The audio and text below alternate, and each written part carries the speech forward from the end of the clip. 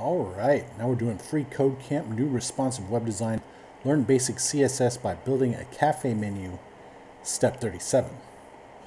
So the P elements are nested in an article element with the class attribute of item. All right. We can style all the P elements nested anywhere in elements with a class named item like this. Item P and then what? Okay, so we can style all the P elements nested anywhere in elements with a class named item like this. So any P. Oh, okay, I see.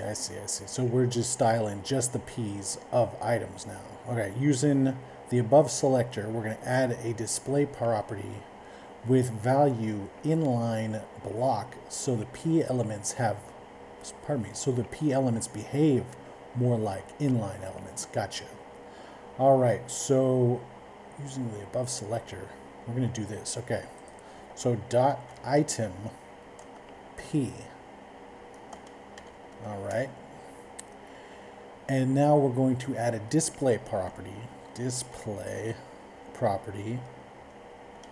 with the value.